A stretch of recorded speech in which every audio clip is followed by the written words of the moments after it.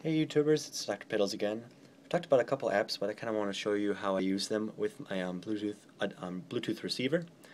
So here is the settings screen of the iPad. I just want to show you how to connect to it real quick. If you go to Bluetooth, turn it on. It has a list of Bluetooth devices that you can connect it to. And mine is called Music Receiver. So I click on that. It's connecting now, and it's connected. Let me walk you over here so I can show you. This is the Bluetooth receiver. So this one is made by Rocketfish, which is a Best Buy exclusive brand. So you can get this at Best Buy, probably for like 50, 60 bucks. And on the back, oh, I can't see. It's got auxiliary.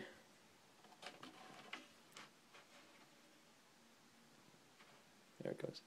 It's got auxiliary digital optical cable, and then here's the power cable.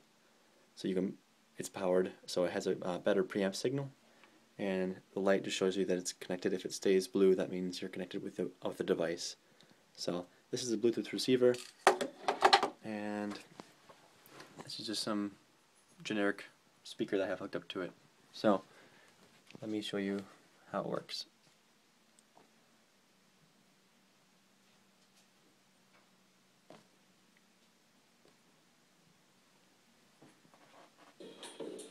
Okay, so now it's playing out of my speaker here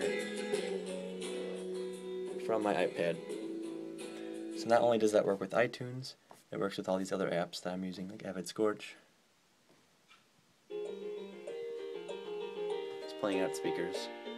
So I would use this in the classroom, so I don't have to have any cables. It's all wireless.